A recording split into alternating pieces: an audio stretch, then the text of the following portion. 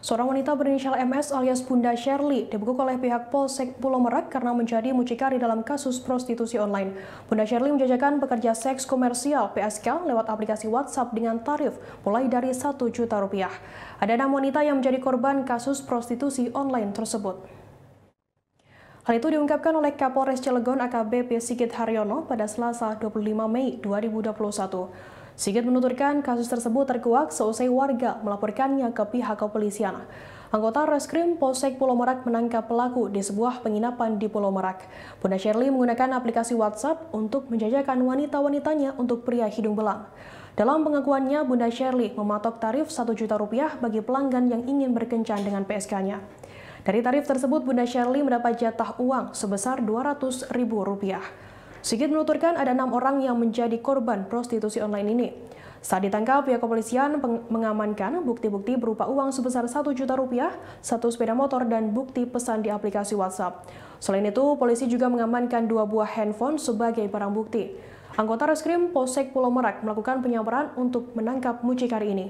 Atas perbuatannya, pelaku dijerat pasal 2 ayat 1 Undang-Undang Nomor 21 Tahun 2007 tentang tindak pidana perdagangan orang dan pasal 296 tentang mempermudah membuat cabul dengan ancaman hukuman 3 hingga 15 tahun penjara.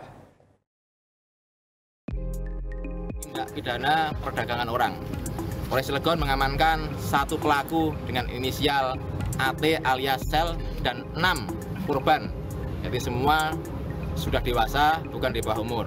Kemudian dalam prosesnya kami mengamankan pelaku dan barang bukti berupa uang tunai sebesar Rp1 juta, handphone, kemudian kendaraan bermotor, STNK dan kuncinya. Pasal yang kita terapkan kepada yang bersangkutan adalah pasal 2 ayat 1 Undang-Undang Nomor 21 Tahun 2007 terkait dengan pemberantasan tindak pidana perdagangan orang.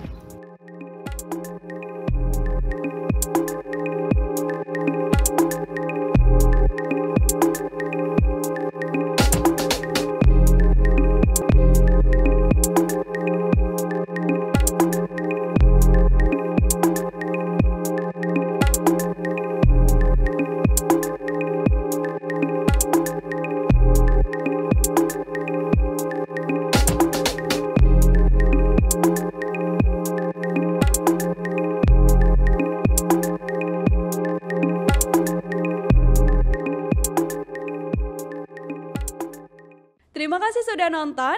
Jangan lupa like, subscribe, dan share ya.